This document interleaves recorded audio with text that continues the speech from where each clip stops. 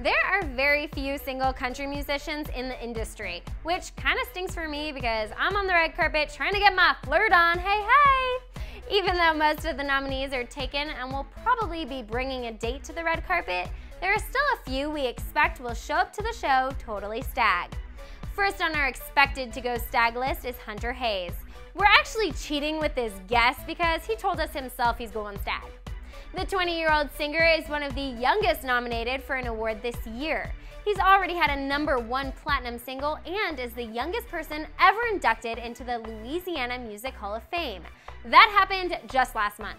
With so much going on, we knew he would want to keep his options open, so his +1 will probably be his publicist. I told him I'm available too though, just in case.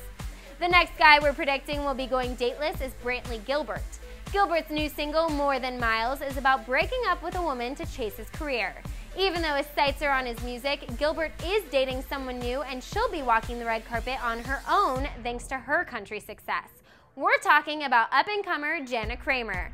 Of course, T Swift had to be on our list, what with all the dating rumors she has flying around right now.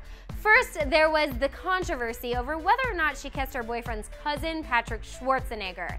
Then there were some rumors that she had dated Henry from One Direction, but Swift is holding her ground that she wouldn't cheat on boyfriend Connor Kennedy. Either way, Swift is not likely to take Connor Kennedy to the awards this year. They haven't really been seen out in public too much or walked a red carpet together, and besides, he has to be in bed early. It's a school night for goodness sakes, so he'd probably be a party pooper.